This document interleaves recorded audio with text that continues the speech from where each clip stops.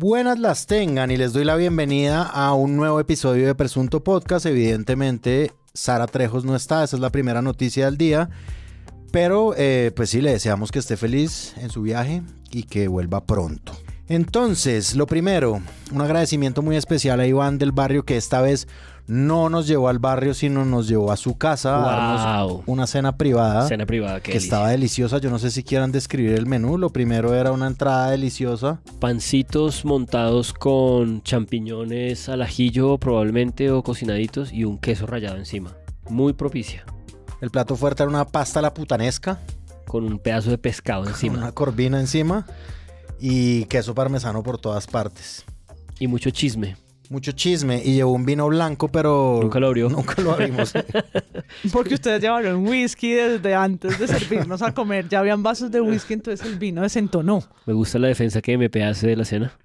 Queremos también mandar un saludo muy especial a Diosa Cervecería, que distribuye la cerveza que le hace promoción a Presunto Podcast, que se llama Polarización.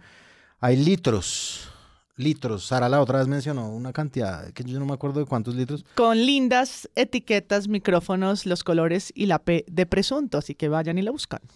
A propósito, Llévela. Entonces, de estos dos patrocinadores, como ustedes bien lo saben, queridos oyentes, nosotros estamos en una campaña para crecer a Presunto Podcast.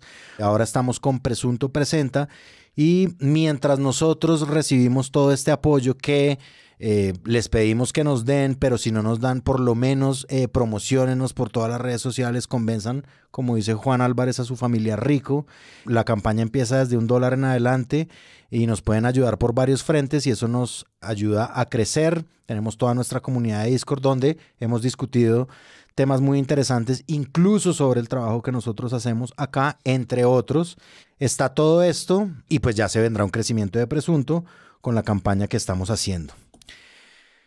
Estamos sin Sara, pero con el resto de la plana completa y tenemos una serie de temas no temas, que son ¿cuáles, María Paula? Bueno, hola. Yo creo que uno de los temas de los que no vamos a hablar hoy es de las elecciones en El Salvador, donde Bukele, contrario al mandato de su constitución, logró reelegirse. Revista Semana no es un milagro. Es antidemocrático y mal nos acordaremos de su política punitiva de plantillas y de Bitcoin en los próximos años. Un recomendado, el podcast de Radio Ambulante Estudios sobre el tema. Si quieren saber quién es Nayib Bukele a profundidad y cómo ascendió al poder, pues allá Silvia Viñas y Eliezer Budasov hacen un gran trabajo. Pero además no puedo dejar de mencionar que Bukele en su discurso de posesión el pasado domingo habló sobre los medios, en especial sobre uno, El País de España, su enviado especial. Había tenido la oportunidad de entrevistarlo. Lo País. Y entonces Bukele llama al medio Lo País, no El País. Y desde el balcón allá, con luces y pirotecnia y tal, dijo... Me decía un periodista español, un saludo a todos los amigos españoles buenos. Me decía un periodista español de un periódico,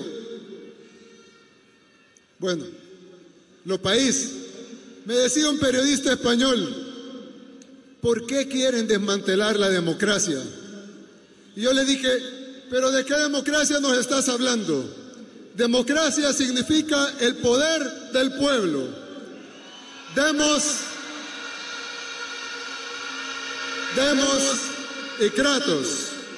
De ahí viene la palabra democracia. Demos y kratos. Demos significa pueblo y kratos significa poder. Significa el poder del pueblo. Y si el pueblo salvadoreño quiere esto, ¿por qué va a venir un periodista español a decirnos lo que los salvadoreños tenemos que hacer? Entonces no sabemos que los amamos a los españoles, que la colonia, ni idea de lo que está hablando. Lo que sí es que pues largo es el prontuario de Bukele como censurador contra medios de comunicación en ese país como El Faro, pero también hacia otros, y es de esperarse pues un deterioro en la libertad de expresión del Salvador y atentos estaremos.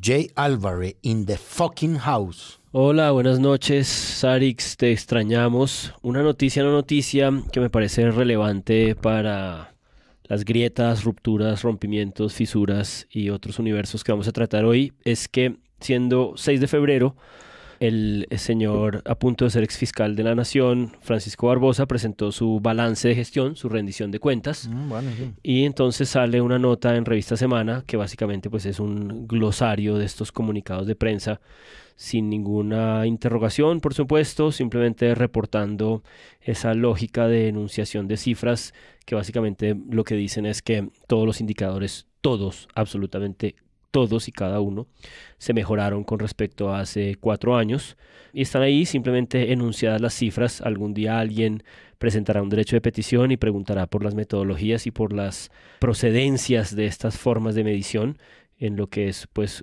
una disputa por la transparencia y la comprensión de cómo opera esta organización. Pero simplemente quiero leer una, y es que en un punto, cuando se trata de los temas anticorrupción, de un número que ya era bastante escandaloso y difícil de tratar y de comprender, como aquellas famosas célebres 3.000 imputaciones por corrupción de Néstor Humberto Martínez, esta fiscalía dice que pasó a 21.000. Oh, wow. O sea, pasar de 3.000 imputaciones por corrupción a 21.000 es un abismo que creo que requiere de por lo menos entender de qué metodología estás hablando, si acaso ampliaste la base de delitos que tienen que ver con eso, qué es lo que pasa ahí, ¿no? Porque esos números también son saltos que se convierten en necesidades de interrogación. Entonces, bueno, ahí está el balance en cifras de la gestión de Barbosa, reportado por la revista Semana, sin ninguna interrogación, por supuesto, sin ningún contexto, sin ninguna comprensión de qué metodologías estamos hablando, simplemente como una reproducción de la fuente oficial. Una cosa que retomaremos en unos cuantos minutos, la relación que existe evidente pues entre la Fiscalía y su medio de comunicación y su medio de difusión, llamémosle, que es Semana, la revista Semana. Muy bien, señor Santiago Rivas, ¿cómo está? Muy bien, gracias. Feliz de estar participando de un tema tan triste y tan caótico como el de nuestro episodio de hoy. Pero bueno, creo que ahí sí no hubo una sola duda de cuál iba a ser el asunto, ¿no? Ya en cuanto supimos, no fue sino ver Twitter 2 días y ya sabíamos que iba a pasar, pues, o a qué nos íbamos a tener que enfrentar, mejor dicho. Exacto, Santiago Rivas le está dando la introducción al tema que vamos a tratar hoy. El tema que vamos a tratar hoy evidentemente es la crisis institucional, o lo que se ha llamado, vamos a desentrañarlo en este episodio, lo que se ha llamado la crisis institucional del gobierno Petro. Y ruptura. La ruptura institucional, probablemente la peor semana del gobierno de Petro, de todas las peores semanas que ha habido en este gobierno de Gustavo Petro. Pasa como en estas épocas, ¿no? Enero, febrero. Parece que enero, febrero es como propicios para esta hipérbole. Hay que ser francos y decir que no ha sido tampoco una buena semana. Es decir, claro. O sea, el problema es que estamos en este escenario del pastorcito mentiroso, en donde siempre es la peor semana, y hay un punto en el cual va a ser muy difícil distinguir una cosa de la otra, pero en estos episodios convulsionados me parece que una de las cosas que más me llama la atención es que el gobierno de Petro, en vez de tratar de llevar la discusión hacia otro lado, tratar de utilizar el peso que le confiere el hecho de ser el gobierno del país para frenar la convulsión y la crispación del diálogo público, termina navegándolo y tratando de voltearlo en su favor y aumentando la crispación. Creo que eso es algo que se ha venido viendo cada vez más y más, y que tiene como resultado que cada vez más y más se acusa entonces al gobierno Petro de ser el único culpable de esto que pasa, pero sí es definitivamente una decisión que me parece estúpida por parte del gobierno.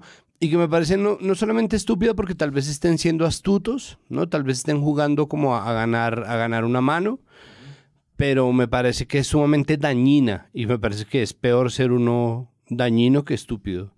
Lo que pasa es que los estúpidos tienden a ser muy dañinos, entonces ahí está. Entonces, ¿de qué vamos a hablar? La crisis institucional, digamos como que no solamente nosotros hemos visto en narrativas en español, sino que la hemos visto en narrativas en francés, en italiano, en árabe. Querías empezar por ahí. Incluso en idiomas que llegan a lugares del universo. Donde tal vez ya se contagió el virus de la vida. El lenguaje del amor, también el lenguaje del amor. También el lenguaje del amor. Ay, no, tantos memes que nos dio esto, sobre todo lo innecesario, porque las plataformas traducen, pero bueno, eso es solo una anécdota. Lo cierto es que sí hay esta semana Yo sí diría que es una semana difícil, no sé, de las 100 semanas que lleva el gobierno, algo así, no tengo idea.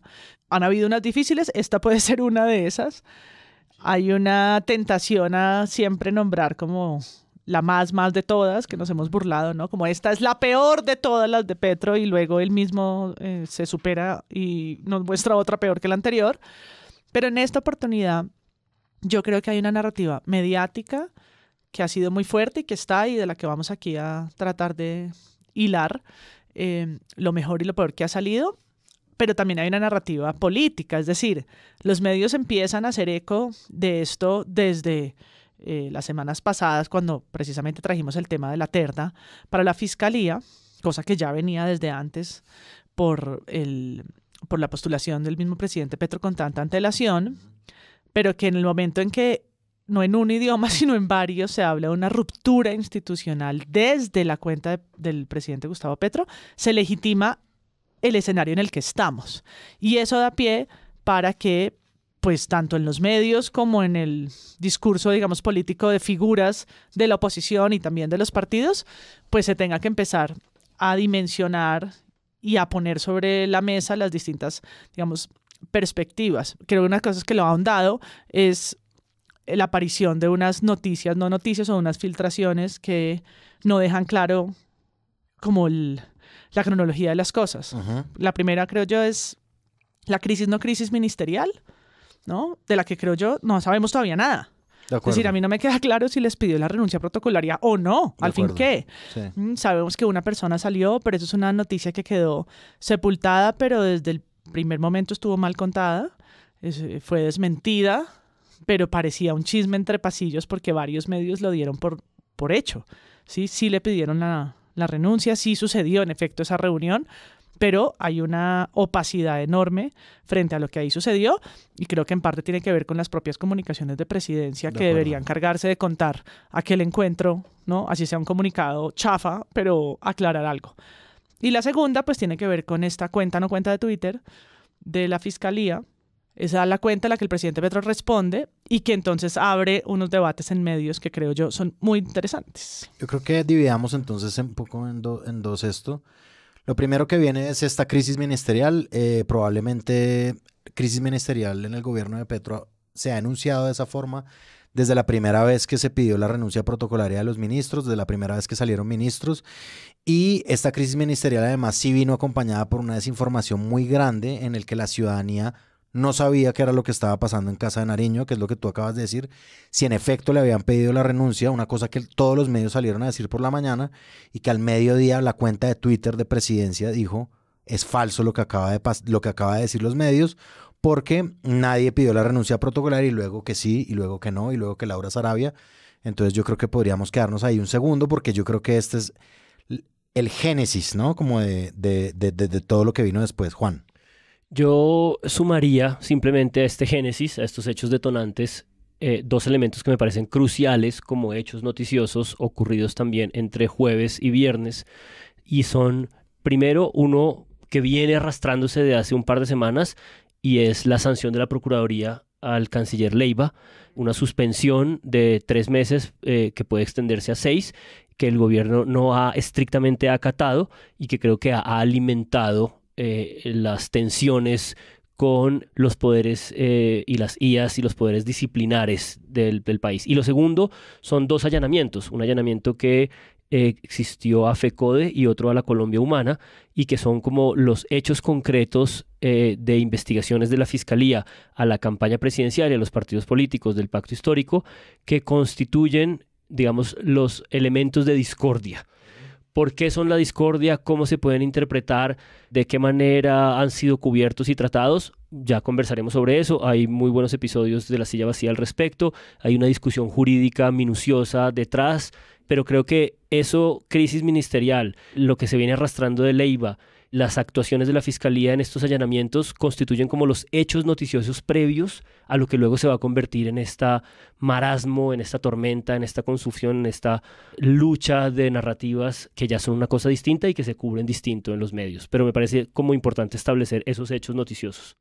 Pero esto es una narrativa realmente mucho más vieja. Es decir, pero estos son los hechos recientes. Claro, esto es lo más reciente, pero digo, Petro desde el comienzo ha estado hablando sobre un golpe blando que le quieren dar.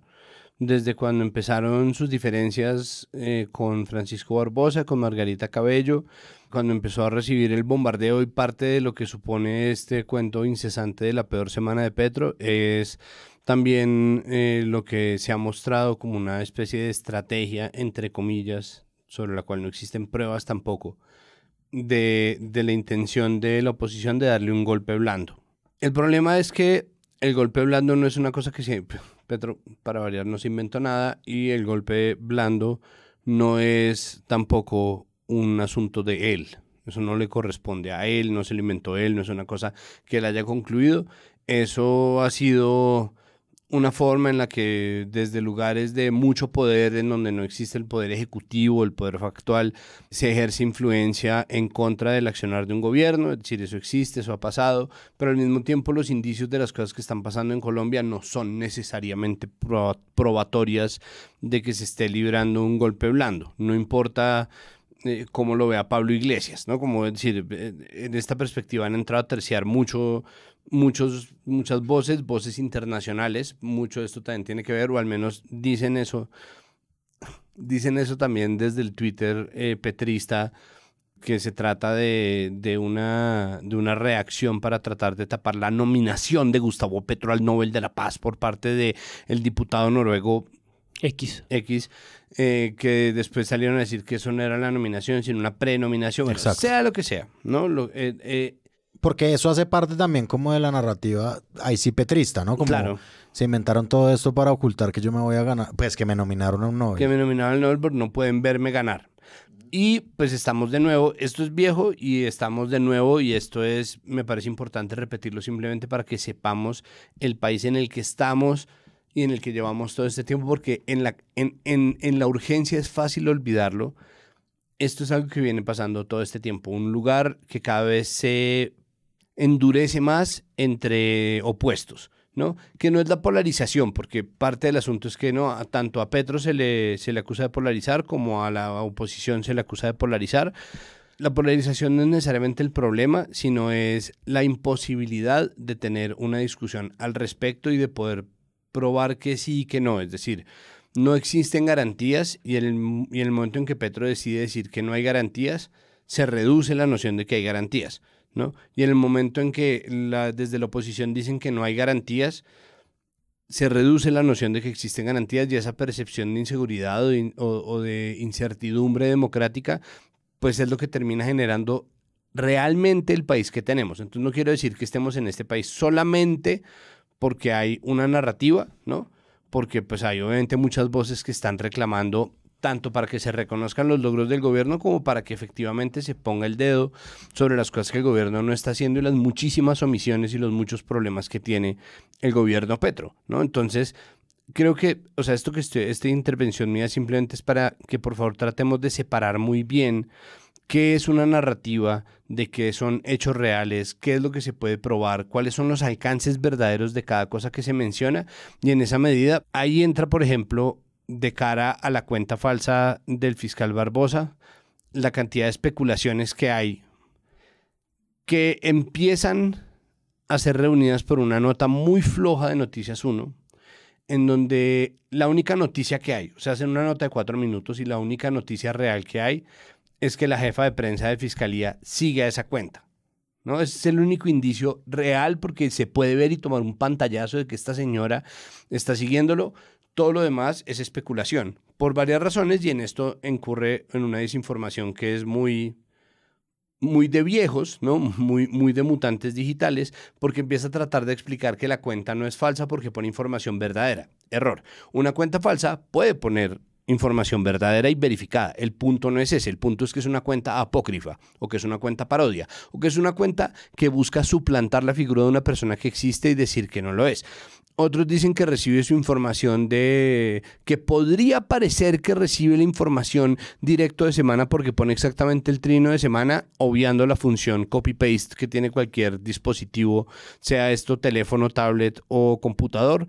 empieza a decir que tal vez no sea tan, ¿no? Entonces empiezan a especular y dejan ahí, y me parece que el único punto sólido de esa nota es que la jefa de prensa de la Fiscalía sigue esa cuenta, que es extraño. Pero realmente extraño fue, más allá de la nota, que de verdad es una flojera, porque es especulativa, o sea, no están diciendo nada de nada.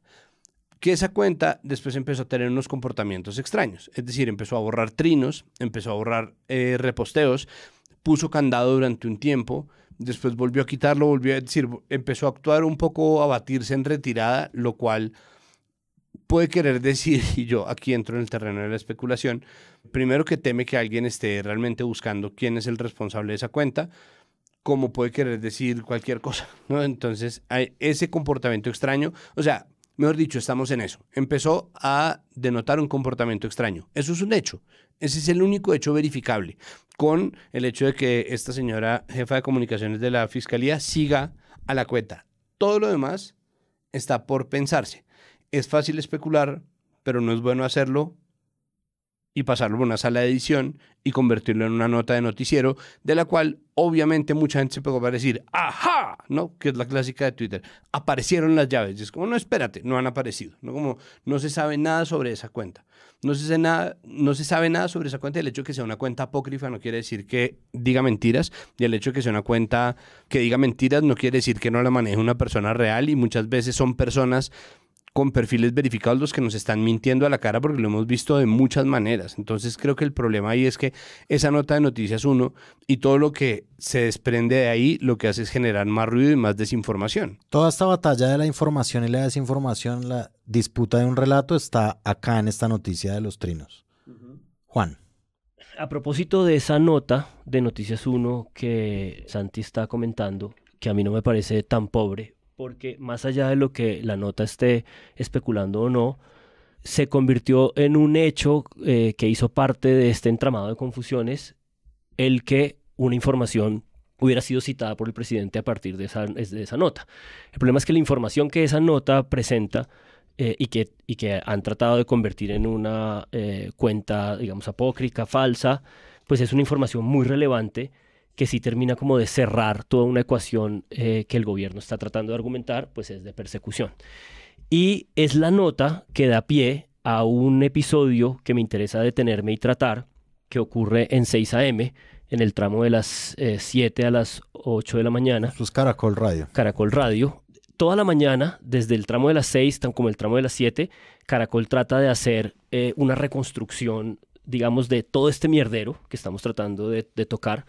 Es un mierdero que ciertamente pues viene de atrás, es la tensión natural que está ocurriendo entre fuerzas de poder de un lado y del otro, que tiene que ver con la elección del fiscal, con la gobernabilidad del país, pero que yo creo que sí tiene un contexto muy concreto, reciente, y que me parece como imposible no avanzar sin mencionarlo, y es el hecho de que la revista Raya y el periodista de investigación más importante de este país en el fin de semana publican una investigación y unos resultados y una información y unas pruebas demoledoras contra la fiscal general de la Nación. Unas pruebas bastante fuertes, bastante significativas, y creo que de lo que parte de Rivas estaba tratando de plantear hace un momento es que el escándalo que esa publicación significa fue borrado por la misma bulla que produjo el presidente. Yo creo que la gran paradoja de lo que está pasando. Pero vuelvo al episodio de 6 a.m. Esto es un episodio en el que llevan 1 hora discutiendo sobre estos hechos que hemos comentado antes. El allanamiento, Leiva, la crisis de gobernabilidad, el tuit falso de una cuenta que no se sabe de dónde viene. Llaman y entrevistan al señor Quiroga, que es el señor de FECODE, que ahora está de superintendente. El hombre da una serie de explicaciones que tienen que ver con los elementos jurídicos precisos sobre esto, que ya tocaremos, y es sobre si esta donación de 500 millones a Colombia Humana participaron o no en la campaña. Es un problema diferente. Pero cuando todo ese episodio termina, aparece un momento que me parece como crucial justamente para discutir esto que Santiago está planteando de la nota de Noticias 1 y del trino falso de una cuenta apócrifa, de una cuenta negada. Y es que, del fiscal, ¿no? Sí, una cuenta de apoyo. Se supone que es una cuenta de apoyo, que la Fiscalía presenta un comunicado que dice esa cuenta no es de él, tal. Pero lo que pasa es que ese trino de esa cuenta opera una cosa muy crucial, que cualquiera que ha cubierto la Fiscalía y que conoce la cultura jurídica de este país sabe que la Fiscalía hace permanentemente y es filtrar información y anticipar imputaciones a personas antes de que las personas se enteren. Entonces, cuando esta entrevista a este sujeto, que es el involucrado, al que están amenazando por redes sociales de que lo van a imputar, termina, empieza una conversación que me parece crucial de escuchar y de entender para el problema de crítica de medios que nos interesa. Bueno, y aquí lupa también, Vanessa, a otras empresas aportantes al pacto. Sí, pero antes de decirle eso, lo que pasa es que el fiscal no puede decir, no, esta desinformación y este caos nacional que estamos viendo, pues aquí hay que hacer como lo hizo Brookbank Master y como lo ha hecho María Claudia Lacutir desde Aliadas y de un montón de gente, una pausa, ¿no? Un llamado a la calma. Y el fiscal filtrando esas informaciones que al señor Quiroga le van a abrir un expediente en la fiscalía y no sé qué. Pero Vanessa, el fiscal no filtró eso, la cuenta es falsa. Pero decir. No, yo si no sale sé. en un medio de comunicación a donde el fiscal ha filtrado un montón de cosas, porque salió fue de ahí. Pero ¿cómo vamos a suponer que el fiscal le filtró porque Semana lo publica cuando la propia fiscalía dice que la cuenta no es falsa? Es decir, ¿usted tiene alguna prueba de que el fiscal lo filtró? No, yo no tengo pruebas de que el fiscal haya filtrado nada, pero Semana lo está diciendo, y si Semana lo está diciendo es porque alguien en la fiscalía se lo está diciendo. Entonces sería supremamente irresponsable. Alguien en la fiscalía es distinto del fiscal Barbosa. Si es que alguien de la fiscalía lo filtró, ¿no? Tampoco me consta. No, porque por eso mismo, porque todo pasa ahí como en una zona de filtración y de cruces de comunicación y de un momento, o sea, el país no está para eso, Gustavo, el país está para que todos nos pongamos serios y calmados y esperemos las cosas oficiales, pero por ejemplo lo de Quiroga, pues lo de Quiroga sí salió por la fiscalía. Pero bueno, yo le iba a decir era las empresas... Claro, entonces a mí lo que me interesa de este episodio, que se dan cuenta, es un episodio en el que Vanessa de la Torre quiere poner de presente dos cosas que ella sospecha. Una, pues que por fin en esta discusión pública estamos conversando sobre ciertas acciones que la Fiscalía hace, que son filtrar información y actuar después en función de esa información que filtra. Sí. En este caso, las imputaciones a una serie de personas. Pero la cortan y no se la dejan comunicar porque le dicen que no hay manera de saber si esa información de verdad es de la Fiscalía o no. Luego, ella, después de poner de presente ese hecho, digamos, inusual, de que a una persona, cuando le van a investigar, deberían comunicarle formalmente que está siendo investigada y no a través de la prensa por filtraciones, como no le dejan decir eso, ella sigue en la conversación un poco poniendo de presente la relación y el vínculo fuerte entre la revista Semana y la Fiscalía. Y Gustavo Gómez otra vez la corta y no se lo deja decir, ¿no? Entonces yo siento que estamos ahí como en presencia de una discusión que es interna usualmente, pero que se hace pública ahí como en el fragor de la conversación, que me parece muy reveladora y que me parece que es una maroma y un truco muy, muy peligroso y muy fuerte de Gustavo Gómez, porque esta cuenta es falsa, no hay manera de saber, el presidente es un imbécil, ¿cómo se van a poner a decir cosas a partir de esta cuenta? Qué mala es la nota de Noticias Uno que no entiende nada de lo que está pasando acá. Cuando lo cierto es que la información cierta del trino, que es que van a imputar a 3 o 4 personas de la campaña de Petro, es una información que está dando por sentada. Porque en la entrevista, toda la entrevista es en función de, pero ustedes lo están investigando y a usted de pronto lo van a imputar. ¿Usted va a declarar eso como una ruptura institucional? No, pues si me van a imputar, pues tendré mis formas para defenderme. Pero pues no tengo nada más que decir. Vanessa, usted no puede decir que eso está siendo filtrado por la Fiscalía y sin embargo dan por hecha la noticia que esa cuenta está. Entonces es como que desaparecen la cuenta, la anulan, pero sin embargo la información sí la están utilizando para todo el tejido, que quiere decir, esto es un partido político, es un proyecto político, es un gobierno que no acepta cuando los órganos de control lo persiguen y cuando lo disciplinan y cuando lo investigan. Entonces me parece como muy significativo ese truco que Gustavo Gómez está tratando de operar ahí. No, es rarísimo porque es una noticia falsa que se vuelve noticia, claro, sobre la que se especula. Entonces le preguntan a una persona que no sabe que le van a imputar, que se acaba de enterar, no le ha llegado una boleta a la fiscalía, no nada, se acaba de enterar de una cuenta falsa, pero aún así le están entrevistando y le están diciendo, pero entonces si lo imputasen, y es como, ¿al fin qué? Y cuando ponen en cuestión la información, Gustavo dice, no, pero, o sea, eso sí se va a hacer. Eso sí va a pasar. Sí, yo tengo información de que eso sí va a pasar. Entonces, o sea, la información es cierta. A estos sujetos los van a imputar. Claro, entonces, pero es que eso lo tituló Semana. Es decir, es que mi punto es, La nota de Noticias 1 es floja porque nada de lo que acaba de decir Juan Álvarez y que es sumamente relevante para todo este tema está en la nota de Noticias 1. La nota de Noticias 1 simplemente dice, esta podría ser una cuenta verdaderamente ligada a la Fiscalía. Es como, eres periodista, ve y me lo demuestras. Porque es que lo único que hace eso es darle más herramientas a Gustavo Gómez para salir a decir esas vainas, claro, porque no está concretando nada. Es que lo que usted está diciendo sí es perfecto, es decir, tiene toda la razón. Pero al mismo tiempo eso fue titulado por semana, lo cual supone que es una filtración de la Fiscalía. Eso no se lo inventó la cuenta porque la cuenta, falsa o no, claro, no me importa. Pero más allá, exacto, no, el punto es que la igual cuenta puso no importa. Ese mismo y exacto. puso un copy-paste.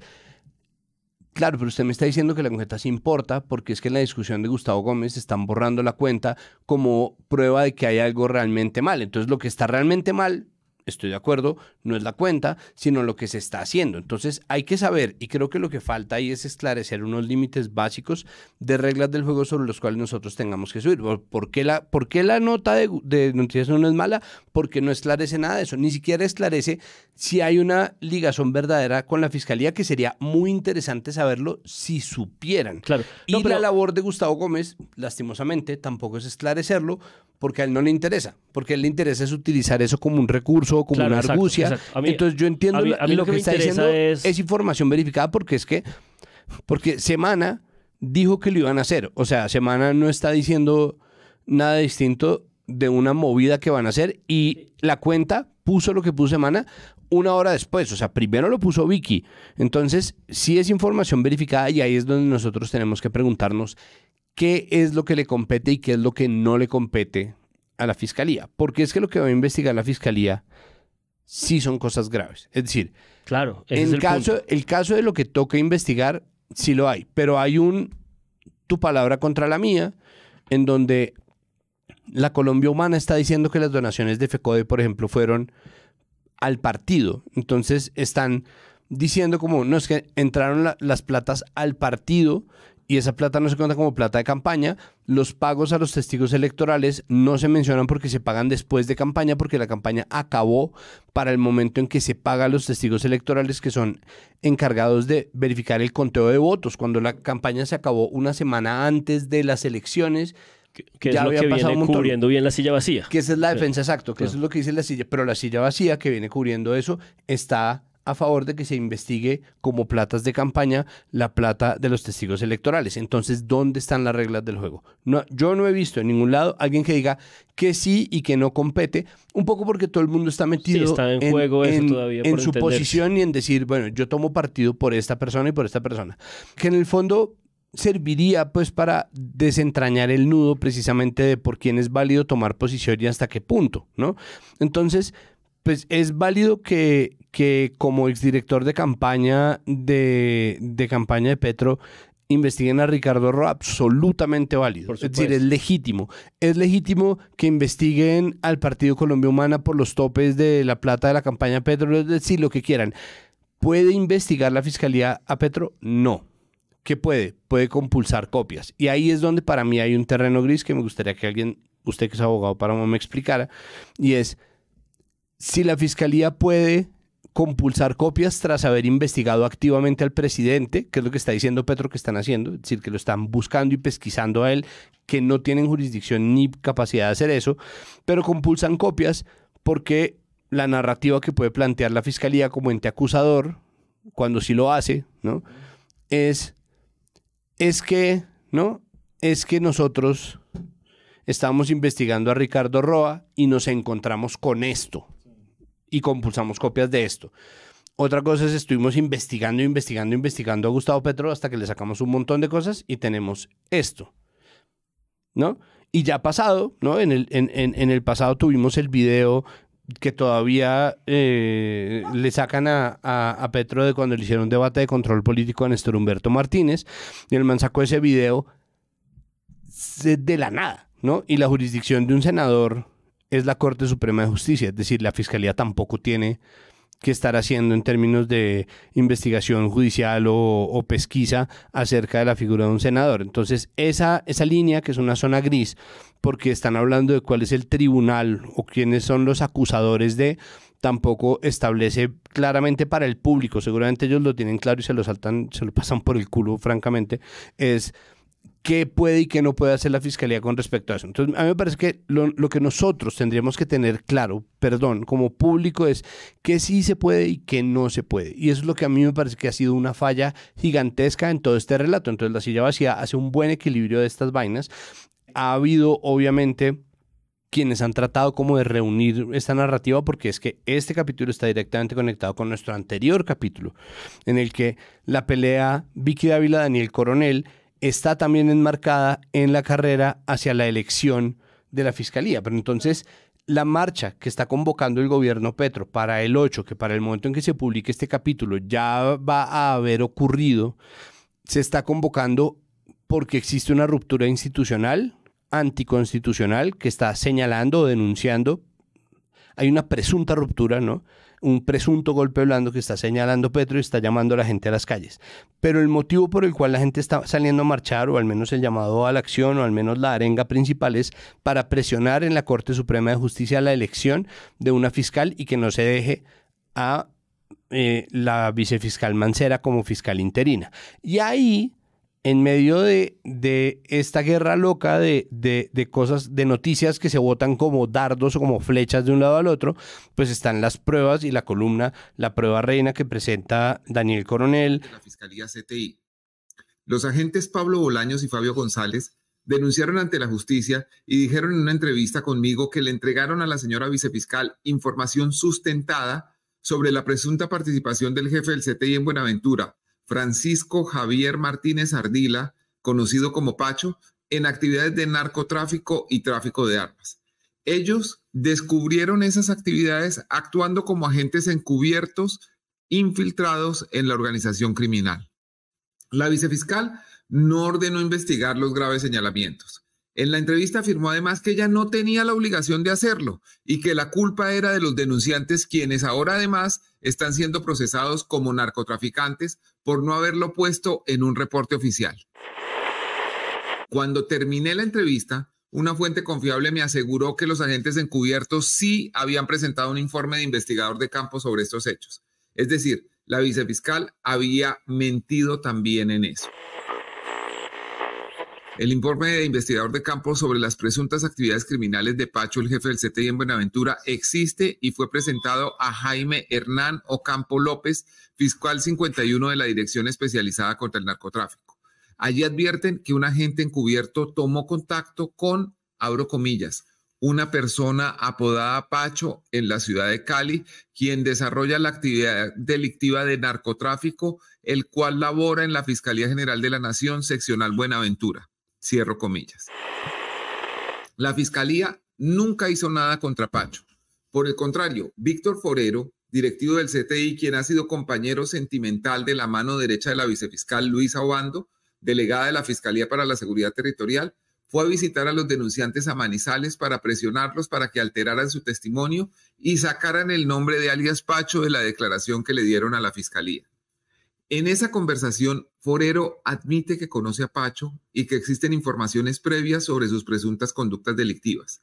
Si esas informaciones existían, ¿por qué nadie lo tocó? Las grabaciones están en una columna anterior de los Danieles. Nada le pasó a Pacho. La vicefiscal lo dejó seguir más de 2 años en el poderoso puesto de Buenaventura, donde según el informe de los agentes encubiertos era el tercero al mando de la organización criminal. En cambio, los denunciantes fueron inicialmente trasladados, luego judicializados y posteriormente encarcelados. Ahora están en libertad, pero temen que quieran silenciarlos para siempre. Nadie los está protegiendo. Las pruebas que presenta Revista Raya sobre hasta qué punto tiene las manos metidas la vicefiscal Mancera en unos líos gravísimos de ocultamiento, encubrimiento, en donde está además la vida de personas que fueron asesinadas involucrados, y esto también es un tema muy serio, ¿no? Entonces, lastimosamente, ¿no? Si lo que nosotros no tenemos claro es cuáles son los alcances de cada jurisdicción, y me parece que ahí hay el problema principal de desinformación, pero todo lo demás, mientras sea con hechos verificados, ¿no? Pues se puede hacer. Y pues, o sea, incluso si para mí son sumamente discientes en una pelea en Twitter o en una discusión en familia, las argucias y los caminos sinuosos que toma Gustavo Gómez tratando de callar a Vanessa de la Torre, para mí son perfectamente evidentes, pero no dejan de ser indicios, no son pruebas de nada. Y eso es ese terreno terrible en el cual lastimosamente el periodismo de opinión, que se ha vuelto tan poderoso, empieza a mediar. Para no meterse con los hechos verificados, empieza a atizar el fuego de lo que podría ser o no ser, de lo que a mí me dijeron, de lo que sí me dijeron.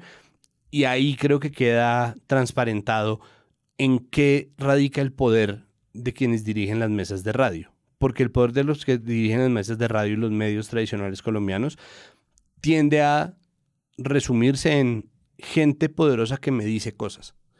Y ahí hay un problema también. Claro, pero eso es una técnica. ¿Cuántas veces hemos escuchado a Julio decir, me llegó un correo, estoy leyendo aquí? Y es como, o no, ¿no? O te escribieron directamente a tu celular y sabes con nombre y apellido quién es. Es decir, lo que deja también el mensaje de Vanessa de la Torre cuando lo dice ahí, quiero decir, ella dice, la Fiscalía le ha filtrado una revista. Pues, ¿cómo así? Sí. Sí, eso es algo que todos sabemos, ¿no? No se dice en voz alta, perdón. Y la ¿no? calla. Y se lo recuerdan callándole y pisándole el audio y probablemente cerrándole el micrófono porque la dejamos de escuchar.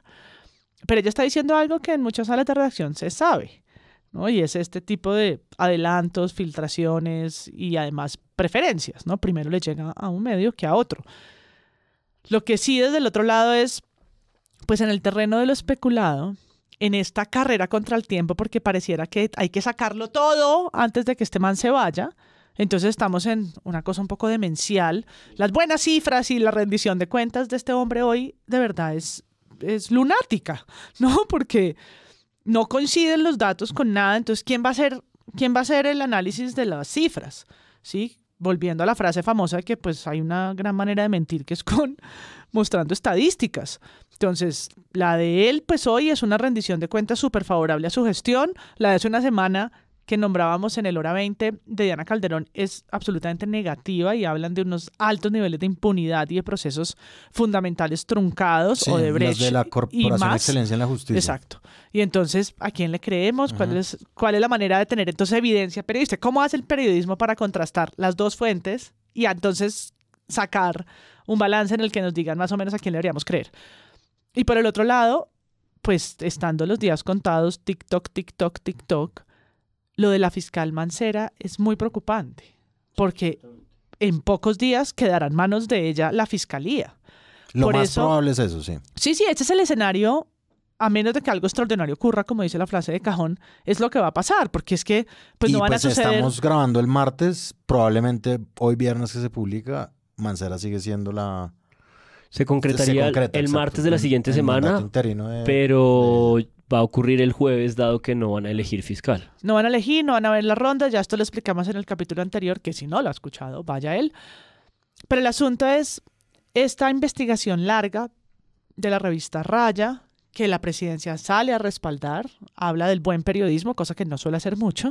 Hemos visto un presidente señalador de mal periodismo, la respalda. Y que no le hace ningún bien haciendo eso. Que no hace ningún bien, que deteriora, por supuesto, el escenario de la libertad de expresión, como también lo hemos dicho aquí, y hace eco sobre esa investigación, que probablemente ayuda a que muchas personas más puedan leerla, ¿cierto? Y es una investigación detallada, que muestra con pruebas, con imágenes, con todo el hilo cronológico de algo que lleva un tiempo siendo investigado, la acusación de esta persona en Buenaventura, ¿no? Que tiene vínculos con narcotráfico, ¿no? Y cómo la fiscal Mancera ha hecho todo para la impunidad, para encubrirlo. Una investigación que Daniel Coronel también iba a sacar, que de hecho sacaron en avanzada los de la revista Raya, así es el periodismo, y él mismo lo reconoce, a veces no se llega de primeras, pero entre las dos voces, una de Daniel Coronel con el eco pues que tiene la W Radio y tal, y la revista Raya siendo un portal digital, empujan esta noticia. Y esta noticia cae el fin de semana también, con todos los antecedentes que ya dijimos aquí, Leiva, ministerios, ministros, sí.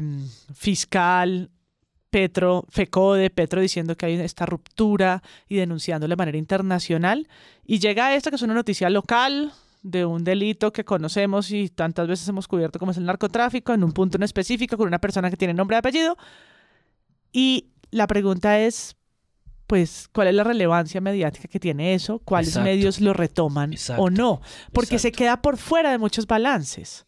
En algunos balances no lo mencionan, es como... Por el propio ruido que hace el presidente. El presidente hace un ruido, pero el presidente hace un ruido incluso incluyendo ello, o sea, diciendo, ¿sí? No se investigan a los amigos, no, él entre líneas está diciendo, me están investigando a mí y no están investigando a estas implicaciones publicadas recientemente.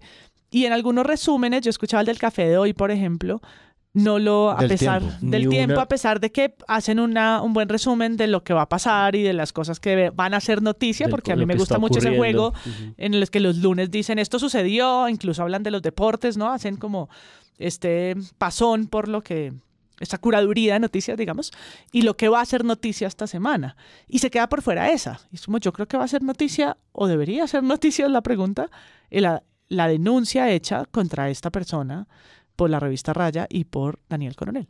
No podría estar más de acuerdo con lo que dices, MP, porque haciéndome las notas de esta cosa tan confusa y tan difícil de entender, en parte, por ejemplo, esta idea como de cuáles son las reglas jurídicas en una campaña presidencial, cuándo se acaba, dónde se pone dinero o no, toda esa cosa que además legislativamente cambió hace poco. Diana Calderón lo decía en Hora 20 anoche, a Petro lo están juzgando ahora y lo están investigando a partir de unas reglas que él contribuyó a que existieran como senador de la República nuevas, ¿no? En toda esta confusión y toda esta maraña, una de mis notas que yo me hacía era, no le creo a nadie que no ponga de presente las dos cosas grandes que están pasando. Un gobierno que está perdido en muchísimos sentidos, que tiene una crisis sustancial en distintos órdenes, que está incluso cruzando rayas, como por ejemplo no acatar el caso de la sanción de la Procuraduría, porque creo que parte de participar de el juego democrático es incluso someterse a injusticias, a arbitrariedades, así uno las considere arbitrariedades, es decir, al dolor de esas injusticias. No le creo a nadie que no contemple tanto ese costado como el costado de lo que está ocurriendo con la Fiscalía, ¿no? Porque lo que está ocurriendo con la Fiscalía es alarmante y es de tiempos muy apretados, porque justamente, como lo ha expuesto buena parte de una inteligencia jurídica que existe en el país, como el Rodrigo Primni, pues la Corte Suprema de Justicia no es intocable. No hay nada intocable en una democracia. Y a la Corte Suprema de Justicia, claro que se le puede pedir que actúe en los tiempos en los que está, ¿no? Llamada a actuar. Entonces, en medio de ese contexto, las dos cosas son como cruciales. Y ver un episodio como el de Café de la Mañana del Tiempo, que dura 1 hora, que ciertamente es muy sensato, muy moderado, muy elaborado, el invitado que traen, el invitado incluso, todo el mundo, hay un consenso muy grande y es, sí, el señor Barbosa es un impresentable. Barbosa se extralimitó, se pasó, pero claro, es un problema de formas para ellos, ¿no? Y que no mencionen una investigación tan seria y tan delicada y tan preocupante como la de la revista Raya, acerca de unos indicios muy delicados de encubrimiento de narcotráfico por parte de la vicefiscal general de la Nación, que está a punto de ser fiscal general de la Nación, es como una cosa muy, muy, muy delicada, ¿no? Yo me quisiera detener un momentico en el informe y en la investigación de la revista Raya. Yo creo que vendría bien que aquí escucháramos algunos de los audios. Es una nota y una investigación casi difícil de leer de lo extensa que es, de lo intrincada que es, de todo lo que reconstruye al principio, pero las evidencias que tiene y las que a mí más me parecen fuertes son el hecho de que hay grabaciones y evidentemente todo esto es una información que tiene que venir de los dos investigadores que son los dos sobrevivientes, porque ellos cuentan en un momento de ese reportaje que lo que ocurre es una escena en la que estos 3 sujetos les aprueban la infiltración a la organización criminal. Ellos 3 viajan a hacer el ejercicio de infiltración y ahí es que se encuentran con un retén primero del ejército y luego del Estado Mayor Central. Pasan el retén del ejército y cuando llegan al retén del Estado Mayor Central es cuando se dan cuenta que se los van a cargar. Y 2 de ellos huyen, que son los 2 que nos están entregando toda esta información. Y el tercero lo asesinan, lo secuestran y lo asesinan. Ese es el investigador del CTI de la Fiscalía que está muerto. Y que antes de morir pudo denunciar, pudo entregar las pruebas. Y que una historia que conocemos, ¿no? Claro. Que van, entregan las pruebas, están haciéndolo y que antes de morir que escribió, encubierto, ¿no? Claro, que antes de morir escribió ese informe que la vicefiscal Mancera se ha defendido diciendo que no existió y que estos investigadores encontraron. Y lo encontraron porque evidentemente la Fiscalía no es esta cosa uniforme, sino es una disputa interna también en la que hay un montón de gente con información entregándola, así como una fuerza de la Fiscalía le entrega información a la revista Semana, otras fuerzas de la Fiscalía le entregan información a Daniel Coronel, a estos investigadores de la revista Raya, el señor Bolaños, ex periodista del Espectador, y Julián Martínez, ex periodista también, presentador de Noticias 1. Pero hay muchas cosas de la revista Raya que yo invito a la gente a que se detengan, a que la busquen. Hay una cantidad de audios gigantescas. Estos investigadores claramente sabían que los estaban involucrando y los estaban entrampando. Se dieron cuenta inmediatamente cuando reportaron que no había el respaldo institucional que ellos esperaban, y grabaron muchísimas cosas. Una de ellas, y es la que a mí más me parece más fuerte, es que hay un audio de 40 minutos cuando la Fiscalía, la directiva de la Fiscalía, les envía a un señor llamado Juan Carlos López Linares, que es el que envían el investigador Forero, que es la mano derecha, una de las manos derechas de Mancera, lo envían a conversar con ellos para que cambien, para que saquen del informe el nombre de Pacho Malo.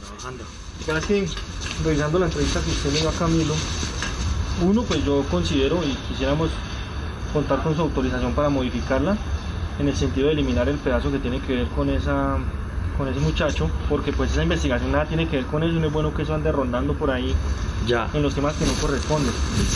Segundo, pues es delicado el tema. Yo conozco a la persona a la que se refieren ahí, no es que sea amigo de él, mucho menos, sino que lo conozco porque yo he hecho trabajos en Buenaventura y sé que él actualmente es el coordinador de la unidad local, por lo que Omar está en Buga. Entonces pues sí ha habido siempre como situaciones ahí anómalas, incómodas, y rumores, comentarios que pues no se han logrado materializar en algo como más puntual, ya con lo que usted refiere. ¿Tú lo conoces? Sí, claro, Pacho, yo lo conozco. Claro, Pacho. Sí, con decirle que ya le dicen Pacho Malo, hermano, por eso mismo. Y estos señores graban los 40 minutos de esa negociación, y se oye en los 40 minutos el tipeo de las máquinas de escribir y de las computadoras, acordando y decidiendo qué quitan y qué ponen, ¿no? De tal modo que quede por fuera el nombre de Pacho Malo, que es este investigador directivo del CTI en Buenaventura, que era el que se encargaba de ensuciar, de contaminar los containers en los que iba la droga a Centroamérica. Entonces, es un informe muy completo. Me parece como muy importante reconocer un esfuerzo muy grande que hay detrás de esta investigación, muy detallada. Y lo que me parece alarmante, más allá de la inmensa estupidez, digamos, de un presidente que está tratando desesperadamente de conseguir gobernabilidad, de poder maquillar la cantidad de mediocridades e ineficiencias de su gobierno, la cantidad de equivocaciones, y sabe que está en una disputa con una rama judicial y con una coyuntura muy crucial, y decide hacer un escándalo que termina ensuciando de ruido la parte más crucial de lo que le correspondía. Pero para que ese ruido no oculte esta investigación, me parece como un llamado importante que la busquen, que la lean y que se den cuenta como de los detalles, porque es muy fuerte y muy patente escuchar la negociación para que se quiten de informes de policía, de investigación de agentes del CTI, la información crucial sobre un agente directivo del CTI de la Fiscalía en asocio con el narcotráfico. Sí, pues es que ahí lo que dice Juan es crucial, porque finalmente, en medio de noticias que son verdaderamente graves como esta investigación contra la vicefiscal Mancera, en este momento en el cual existe una guerra de cifras, ¿no? En este momento en el que además, en medio de eso, el papel de los medios públicos nacionales ha sido nefasto en la medida en que cooptar la independencia de los medios públicos para convertirlos en medios de propaganda gubernamental no es el papel de los medios públicos, deteriora la calidad de los medios públicos, deteriora la credibilidad y el propósito de los medios públicos. Hacen quedar además como unos príncipes en muchos sentidos a quienes hacían el noticiero antes del gobierno Petro, porque tenían sus vainas, ¿no? Había unas notas en donde, no sé, la línea editorial era clara. Yo recuerdo nomás una que de la primera emisión, pero en general pasaron inadvertidos, ¿no? Era más detrimento patrimonial que otra cosa, pero era sobre todo la posibilidad de una arbitrariedad siempre latente, ¿no? Y la posibilidad de hacer ese noticiero, entre comillas, neutral, porque por otro lado tenían una hora de emisión diaria que era prevención y acción. era... esos tiempos. Pues es una arbitrariedad que le pusieron en bandeja de plata y que le regalaron al gobierno Petro, tanto con la ley Mintic como con la creación de este noticiero. Entonces, a ver, pero eso no, obviamente eso no exime en absoluto de responsabilidad lo que está haciendo este gobierno con RTVC, discusiones en las cuales están empezando a traer periodistas de su cuerda, como yo entiendo si uno trae políticos de su cuerda, porque los políticos de la cuerda de uno pues son la gente que le garantiza gobernabilidad, que le garantiza que no hay sabotajes internos, pero es que la prensa no funciona así ni tendría por qué funcionar así, los medios públicos no en vano se rehusaron a tener durante mucho tiempo un noticiero en televisión, y el papel que eso está cumpliendo también está pasando inadvertido. Pero entonces, es decir, son muchas capas las que se están sobreponiendo o montando en esta cosa, y hay unos hechos verificados y hay unas noticias que sí son noticias, y todo lo demás toca empezar a agarrarlo con pinzas y con mucha calma. La discusión del alcance y el propósito de los medios públicos es una discusión que tenemos que tener en macro en general. La discusión sobre desinformación digital y las verdaderas posibilidades que tenemos de atajarlo, pero realmente lo que nosotros necesitamos en términos de conocimiento para poder hacerle frente a esa desinformación es otra conversación pendiente. La conversación sobre si el país va bien o no. No, porque entonces yo simplemente propondría, y esto lo dije además durante el gobierno de Duque también, es imposible que un gobierno vaya 100% mal. O sea, es imposible, empezando porque... Tienen demasiado dinero como para que les vaya. Como para que les vaya mal, pero además, exacto, además porque pues los gobiernos son sumamente complejos, o sea, los gobiernos son múltiples y son... fuerzas en contradicción también. Además, exacto, tienen funcionarios que tienen que trabajar muchas veces en contradicción con los postulados de los gobiernos, pero además muchos gobiernos, la mayoría de los gobiernos, presentan resultados que son muchas veces la causa de los problemas que tienen o que causan, como por ejemplo el caso de Bukele. Entonces no hay un solo gobierno que vaya 100% mal. No, y además yo recuerdo mucho estas preguntas como tipo... Dígame algo que le guste del gobierno Duque. Claro. Yo recuerdo, y era difícil encontrar a alguien que dijera nada. No, claro, como política de migración, bueno, cosas. Es un llamado a la dialéctica elemental, ¿no? Puedes ver aquí, puedes ver allá. Exacto, como no, y pues algo tiene que estar funcionando, ¿no? Normal, es decir, sí, es decir, así fue. Incluso hay cosas que funcionan muchas veces pareciendo que sin querer, como pasó, por ejemplo, en las vacunas, ¿no? El programa de vacunación al principio parecía que no salía, al principio parecía que no estaba funcionando internacionalmente, ni de pronto cuajó y la gente se vacunó y ya. Y ahora uno ve a Jaramillo hablando de cómo todo menos Sinovac era un negocio y dice, ¡jue puta! ¿No? Y no porque yo haya preferido que hubiera sido el gobierno Duque. El gobierno Duque me parece una mierda de todas las mierdas, pero es imposible que todo sea mal, ¿no? El tratamiento de la población migrante, el estatuto de protección a migrantes, que eso era para garantizar que eso es especulación, ¿no? Todo lo que se diga, salvo los resultados, son especulación. Y entonces tenemos en esa discusión pues la columna de María Jimena DuzánLa, que es la columna que yo creo que ella quería escribir en un punto cuando escribió la columna de las adicciones. Cuando escribió la otra que salió muy mal. La otra que salió muy mal. Pues esta le salió mucho mejor. Y sobre la cual además no ha otorgado ninguna prueba, ¿no? Sobre la cual no ha dado una sola prueba de las adicciones del presidente. Solo silencio. Adicción a las distintas lenguas. Hablando así. Mi adicción es Duolingo. Qué búho más simpático. La escribió y guardó silencio forever sobre esa columna. Escribió una columna muy contundente diciendo que el gobierno Petro es el cambio que no ha empezado, ¿no? Y el gobierno que no gobierna. Perfecto. Laura Bonilla sacó una columna no diciendo que todo va muy bien, pero diciendo es mentira que estas cosas vayan mal. Lo que nosotros hemos observado en pares es esto y esto, y muestra otras cifras que uno dice, ok, ¿no? Hay gente que dice, hay estabilidad macroeconómica. Hay gente que está pidiendo que algunas cosas se le cuenten como resultado al gobierno, como la estabilidad del precio del dólar. El hecho, y esto también lo mencionó Laura Bonilla, de que pese al aumento en el precio de los combustibles, el precio de los alimentos vaya a la baja. Que es un equilibrio difícil de conseguir. Es un equilibrio difícil. Con el diésel no va a ser tan fácil. Los tropiezos en la paz total. Y aquí volvemos a los hechos verificados. El desacato a la orden de la Procuraduría en el caso Leiva. Y el regreso de Benedetti al gobierno como un embajador absolutamente innecesario ante la FAO en Roma. Innecesario porque obviamente es un fuero y porque lo que está haciendo pues es obviamente un desmán. Es decir, no solamente porque Benedetti es una persona resistida por la opinión pública, sino porque tiene demasiado que contar, porque el mismo Benedetti buscó sabotear al gobierno cuando se sintió maltratado por el gobierno. Pese a que se haya retractado en muchas cosas, pues quedan las entrevistas que Vicky Dávila todavía cita, quedan las cosas que él dijo, las acusaciones, los señalamientos, y pues perfectamente parece una estrategia para silenciar a Benedetti, que se esté utilizando otra vez dentro del gobierno esta figura. E incluso si no lo fuera, o sea, incluso si Benedetti hubiera soñado toda su vida con ser embajador ante la FAO, si fuera experto en seguridad y soberanía alimentaria, que no lo si fuera fluido en italiano, no solamente porque es Benedetti, sí, o porque de verdad es el puesto perfecto para él, incluso si le va súper bien. Si vamos a tener conferencias de aquí a un año en LinkedIn hablando sobre lo bien que lo hizo Benedetti, sigue siendo una decisión sumamente polémica y muy turbia de cara a la opinión pública, y el gobierno de Petro está empezando a volverse recurrente en eso, ¿no? Y si ustedes se fijan, al cabo de todo este tiempo seguimos sin saber, ¿no? Y volviendo un poco a tratar de anudar al comienzo, ¿qué va a pasar finalmente con los ministros? Porque se fue el de Planeación Nacional. Unos dicen que es porque no lo soportó más, ¿no? Como que se va a volver el nuevo Alejandro Gaviria, y hay otros que dicen que no fue por eso.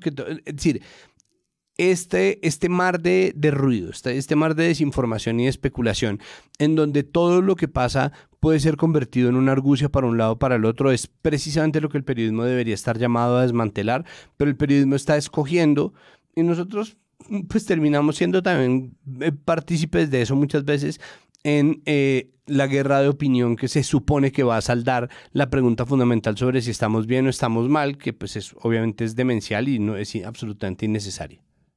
Yo quería decir que es un momento muy azaroso para la prensa. Yo creo que las salas de redacción están viviendo una suerte de montaña rusa por la opacidad misma de la presidencia. Sí, de Entonces, hecho, sobre eso yo quisiera decir una cosa chiquitica que dice Tatiana Duque en Los Huevos Revueltos sobre la crisis institucional. Le dice al corresponsal con que ella habla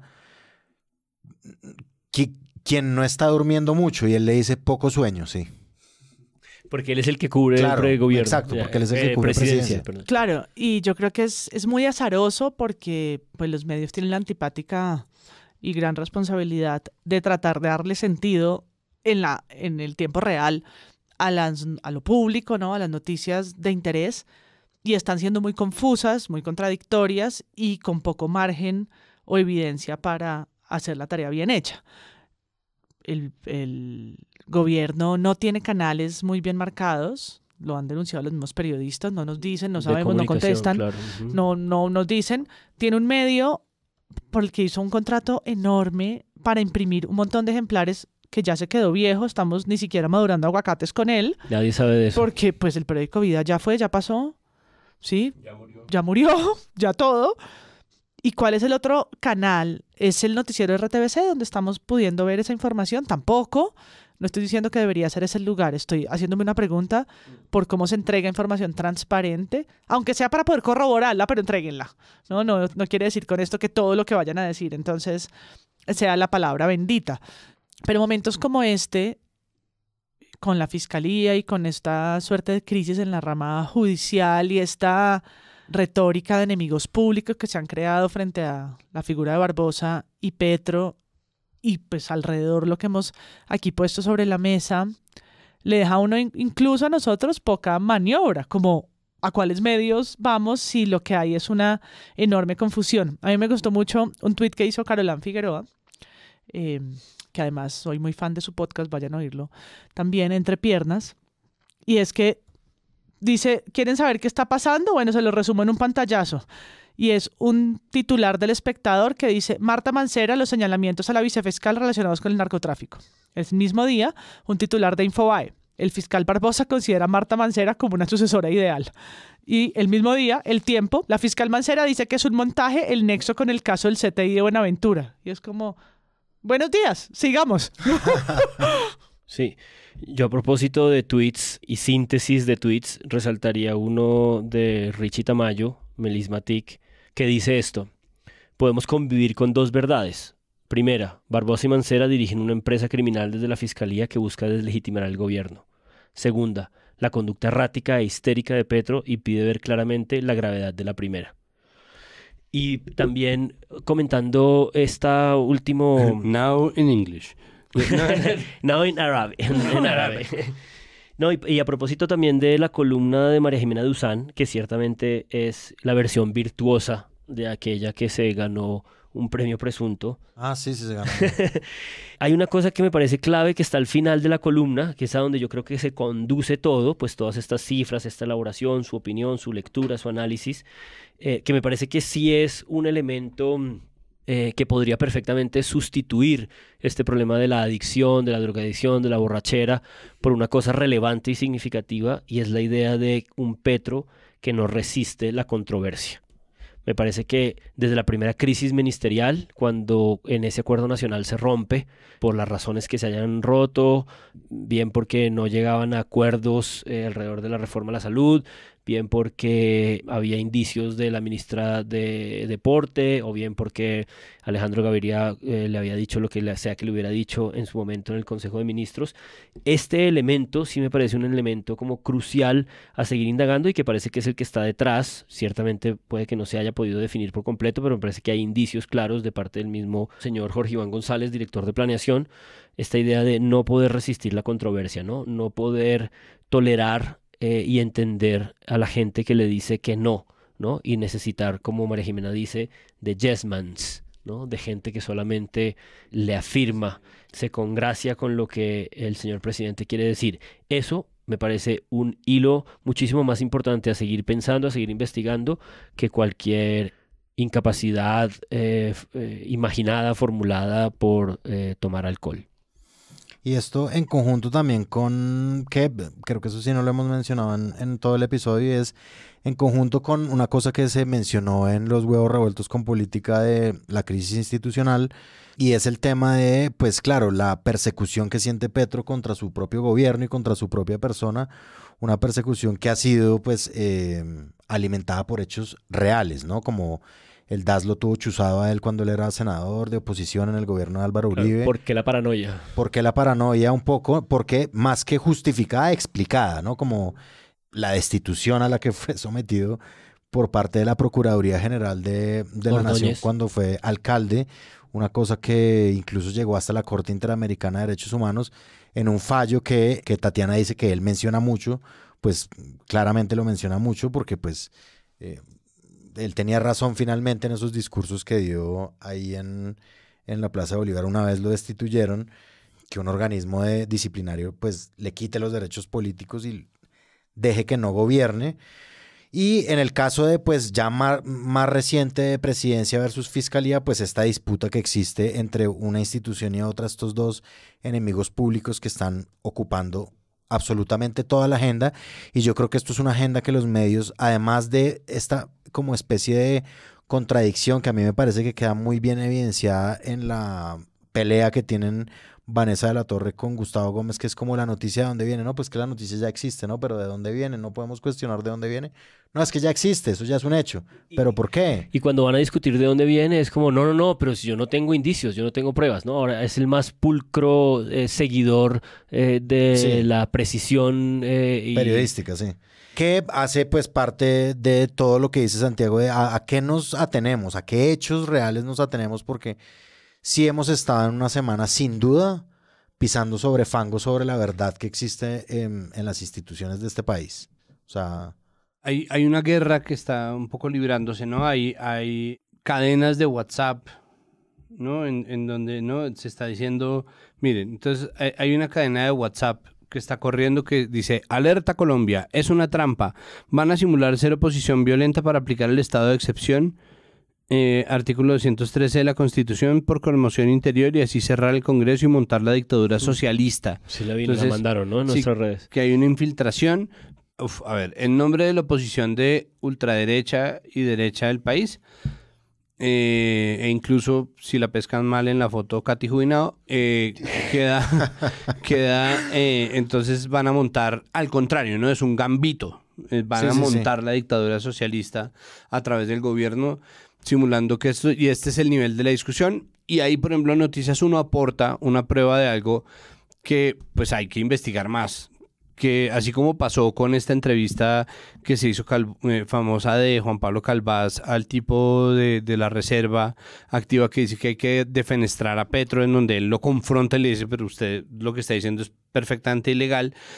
Pues hay un video de María Fernanda Cabal dando una conferencia en donde dice que el objetivo de la oposición, o sea, tiene un mes. En la nota de Noticias Uno, dice que tiene un mes. Y esa es una prueba de algo muy grave, y es María Fernanda Cabal diciendo que el objetivo de la oposición de este país es no permitir que Petro termine 4 años. En ese marco, la senadora María Fernanda Cabal dio una charla de alrededor de media hora. Tenemos que llegar a acuerdos sobre las fechas, donde vamos a marchar, donde vamos a hacer un plantón, donde consideramos que se debe parar. Seguida atentamente por los asistentes, Cabal desarrolló la tesis de confrontación directa con el gobierno. Aquí no estamos con novatos. Aquí al gobierno han llegado quienes pertenecieron a grupos criminales. Aludió al M-19 y también a las antiguas FARC, afirmando que los orígenes populares de esas guerrillas son falsos. La guerrilla no nació con el mito de Marquetalia cuando el ejército los bombardeó, pobrecitos. Todo es falso. Y planteó la actividad de oposición como una guerra, posición que despertó aplausos en el recinto. Directamente afirmó que el propósito de la oposición debe ser que Petro no se quede durante el periodo para el que fue elegido. Esto es más complejo de lo que creemos, y hoy el desafío de nosotros es que Petro no se quede 4 años ni que acabe con la libertad. Eso es insoslayable, ¿no? Eso hay que investigarlo, hay que verificarlo, hay que mirar. Y todas las demás noticias verdaderas, las que le gustan a Gustavo Gómez y las que no, las que le parece que vale la pena o que son mentira a Holman Morris y las que no, las que todo el mundo tiene que verificar y se pueden verificar son las que el periodismo debería estar mostrando, porque ese es el estado del país. O sea, casi que de nada sirven las cifras, las presentaciones de PowerPoint, los informes de gestión, las rendiciones de cuentas, sino realmente un mapa de las cosas que sí están pasando, más allá de si el país va bien o mal, porque eso sí es una conversación que se está tratando de dar para garantizar triunfos en una guerra política que se está jugando. Nosotros ni siquiera sabemos a qué plazo, no sabemos si esto es para el 2026 o para el 2030 o para siempre, ¿no? O si, como dice María Fernanda Cabal, están tratando de que Petro no termine, en cuyo caso pues la vicepresidenta es Francia Márquez, ¿no? Entonces ese es lo que están tratando de hacer, o sea lo que sea que están tratando de hacer. Eso es lo que el periodismo debería estar investigando, y la queja principal yo creo que debería ser esa, porque si nosotros dejamos que esto se nos meta en una guerra de opinión en la que nosotros tomamos partido a partir del impresentable Francisco Barbosa o a favor de Gustavo Petro, con todos los vacíos gigantes que tiene y con el hecho de que pues él es el presidente y tomar partido por él es simplemente ser su lambón o su propagandista, pues no somos periodistas, sino somos tuiteros. No somos otra cosa que tuiteros y ya. Tuiteros con mucho mayor poder y con sueldos ridículos para tuiteros. Yo terminaría sumando que parte de las repercusiones pues, de este fango en el que se han metido y nos han metido las cabezas de instituciones importantes de la República, esto tuvo alcance internacional porque el último episodio de La Base, ese podcast penúltimo, perdón, de hace un día que nos interesa y que a veces consultamos, que es un cierto referente español de la crítica de medios, pues se ocupa de este asunto. Yo no me lo pude ver completo, no alcancé, me pareció una concatenación de lugares comunes un poco delirante. Se titula La mafia judicial contra Gustavo Petro. Pero para un público internacional yo creo que funciona. Sí funciona, pero de nuevo me cuesta mucho trabajo asimilar como una comprensión de lo que está ocurriendo aquí, que solo se quede con una imagen de la Fiscalía, no como una entidad en disputa y no como una entidad en confrontación con un poder ejecutivo que también está, digamos, azuzando, atizando el fuego. Pero lo pensaba, o sea, uno sabe perfectamente qué es la base, que pertenece a un canal, que hace parte de la lógica de un partido político, que defiende unos intereses de una línea ideológica, pero nunca me había parecido que este esfuerzo de crítica de medios tuviera, digamos, como una respuesta, digamos, proselitista política tan directa, porque es como claramente como este señor tuitea en árabe y como que sus aliados internacionales responden, ¿no? Y yo lo dejé de oír, no quería seguirlo escuchando, pero una de nuestras colegas y aportantes y amiga de este podcast, Ana Bejarano, con el 20 defiende periodistas de una manera muy valiente, me pidió que lo escuchara completo hasta el final y me lo fumigué completo, y la verdad es que llega un punto en el que ciertamente todas las ideas terminan un poco opacadas por la voluntad proselitista. Es decir, hay un punto en el que entendería como una coyuntura electoral, entendería como en esta coyuntura de discusión acerca de cómo ha llegado como el momento definitivo del gobierno Petro para que no lo tumben, y yo creo que eso no es cierto. Yo creo que no estamos en un escenario en el que haya instancias en las que estén intentando tumbarlo, y por lo tanto me parece como un exabrupto también este tipo de análisis que no consideran como la complejidad de las dos cosas que están por lo menos en juego. Y si lo hay, me gustaría ver pruebas de ello. Es decir, creo como que la de María Fernanda Cabal hace un mes. Exacto, como cosas. Esa prueba que presenta Noticias Uno de lo de María Fernanda Cabal. Yo quisiera que me probaran que la cuenta del fiscal está ligada a la fiscalía. Yo quisiera que me probaran, es decir, si existe de verdad un golpe blando, que sería algo realmente muy grave, si existen no solamente las especulaciones sobre un posible lawfare, sino como cuando, por ejemplo, en la campaña presidencial escuchamos estos generales en la revista Semana diciendo: vamos a ir hasta las últimas consecuencias porque esto no puede seguir ocurriendo.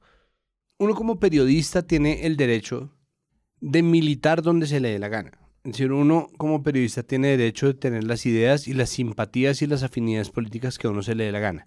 Porque el rasero de un periodista, de una periodista, no es qué opina, sino cuál es su relación con el poder. Y claro, es mucho más difícil cuando el poder está del lado al que uno le hace barra.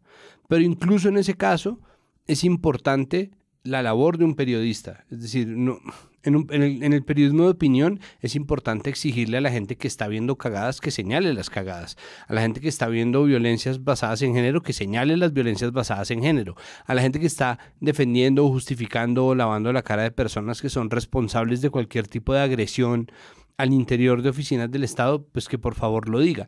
Pero pasado ese punto, si un periodista investigador afín al gobierno quiere investigar las acusaciones de un golpe blando que se está gestando contra el gobierno Petro, pues es la persona perfecta para hacerlo.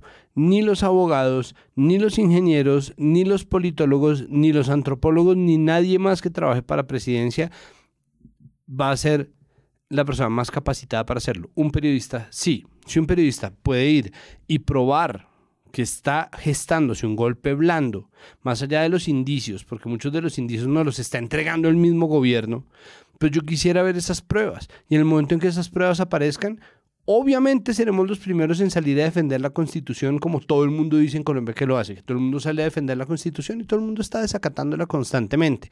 Entonces, más allá de la guerra narrativa de opinión, pues yo sí quisiera ver pruebas de que eso está pasando, porque eso es verdaderamente grave, y esos llamados, esa retórica sediciosa de la senadora María Fernanda Cabal tiene que ser suprimida de inmediato. No la honorable senadora, sino su retórica sedicionista, sediciosa y golpista, ¿no? Entonces eso sí hay que quitarlo de una vez de la discusión nacional. Pero tiene que haber pruebas claras, porque yo sé que va a haber gente que me va a saltar en el Twitter a decirme: pero ¿cómo me va a decir que no hay un golpe blando?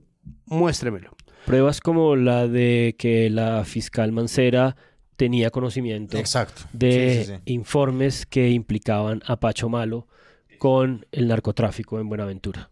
Este tema obviamente no nos va a abandonar, teniendo en cuenta la predicción unánime que hay en Presunto Podcast de que no tendremos fiscal elegida de la terna que envió Gustavo Petro a la Corte Suprema de Justicia, sino que tenemos la interinidad a cargo de la vicefiscal Mancera, altamente acusada y pues con el legado de Barbosa encima para poder hacer cumplir.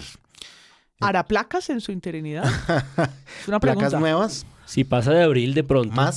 ¿Más placas? ¡Fuck! Y se nos pasó eso, ¿no? Porque el fiscal como personaje está la muestra de las placas ilegales, porque es que la ley prohíbe que los funcionarios públicos estén gastándose plata en poner placas que celebran sus propias obras. Absolutamente. Se va a ir con un acto ilegal minúsculo, podrían decir algunos, pero ilegal al fin y al cabo. No, pues minúsculo dado su mayúsculo ego, ¿no? Y pues hablando de mayúsculo ego, el detrimento patrimonial grave que suponen los millones, cientos, miles de millones de pesos gastados en la publicación de libros hablando sobre la obra de Francisco Barbosa. Porque ellos son de obras, ¿no? Estos Iván Duque. ¿Qué fetiche tienen con las publicaciones, ¿no? Sí, eso es parte de su nueva obra. Pero con su el nueva perdón, obra es musical. Exacto.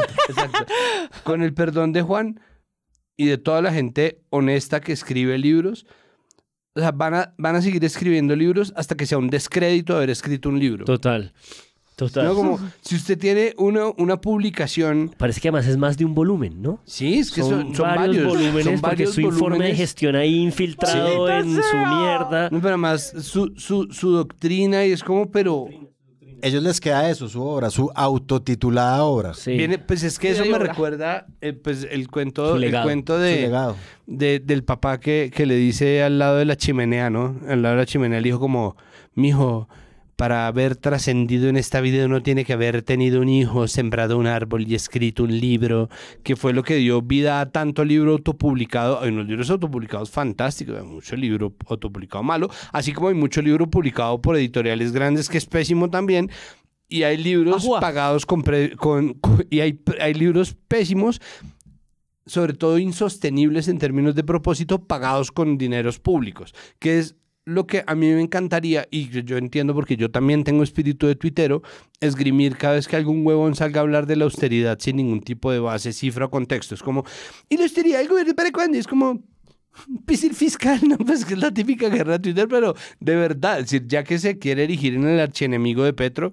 valdría la pena de verdad tener al menos enmarcadas las portadas, ojalá en baja resolución, de esas obras que se están pagando con plata de todos, sin que exista propósito alguno para que eso exista. Barbosa nos deja su legado, su obra y además su descendencia en Mancera.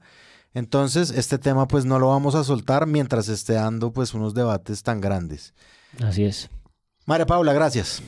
A ustedes, cuando estén escuchando este espacio, ya habrá pasado la movilización convocada para el 8 de febrero. Así que solo en Twitter y en Discord podremos reaccionar a eso. Y tal vez algo de lo que digamos acá se queda viejo si es que el viernes en medios o antes algo extraordinario ocurre. Juan Álvarez, muchas gracias. No, a ustedes. Me encanta la observación que acaba de hacer MP. Muy planeada y muy damage control de esta realidad que no podemos acabar de asir, y por eso es maravillosa. Y porque a mí en este gobierno las calles me parecen un lugar también muy complejo de leer. Lo es. ¿Sí? Absolutamente. Que es una puntada que se nos quedó por fuera, ¿no? Toda la discusión acerca de si es legítimo o no que el gobierno llame a las calles a la movilización para esta tensión por resolverse. Rivas Santiago, gracias. Bueno, muchas gracias. Yo solamente despedirme mandándole un saludo a la gente que discute en el Discord de Presunto, dándole las gracias por participar, agradeciéndoles sus mensajes, diciéndoles que los he leído con atención, que he tomado atenta nota y que he decidido tomarme mi tiempo para ver cómo evoluciona esa conversación, pero simplemente para que sepan que no está cayendo en saco roto y que no están hablándole al vacío, que nosotros sí leemos las cosas que se escriben en el Discord, y mandándoles un saludo y un agradecimiento sobre todo por permanecer con este proyecto, que obviamente agradece cualquier discusión y cualquier crítica que se le haga. De acuerdo, a nuestra comunidad muchas gracias. ¿Y quién les habla? Su servilleta Andrés Páramo. Hasta la semana que viene.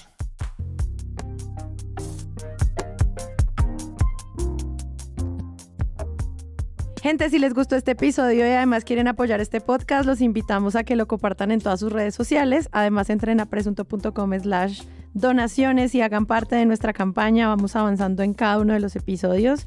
Y si no pueden, compártanlo, es la mejor manera de crecer. Algunas plataformas les permiten además dejar comentarios que podemos publicar.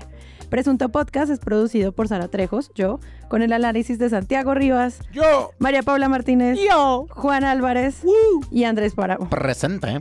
La postproducción la hacemos Rodrigo Rodríguez y yo, y nuestra asistente de producción es Paula Villán. Desde Sillón Estudios, Jennifer Abaunza coordina toda la producción de donaciones. Si ustedes quieren hacer parte, con su ayuda podremos financiar este proyecto en la meta inicial, pero también en todos los sueños que tenemos para 2024. Al mismo tiempo, en esa página pueden encontrar el link a nuestro ingreso a Discord. Es un botón muy grande que dice Únete, es fácil encontrarlo. También pueden escucharnos en nuestro canal de YouTube y en todas las plataformas de podcast. En algunas de esas plataformas nos pueden dejar calificaciones y además pueden dejar comentarios. Cada vez que lo hacen, nos ayudan a llegar a más gente. Presunto Podcast es un proyecto producido en Sillón Estudios, una red de podcast independientes donde además pueden encontrar otros shows. Gracias a ustedes por escucharnos y la próxima semana esperen un nuevo episodio.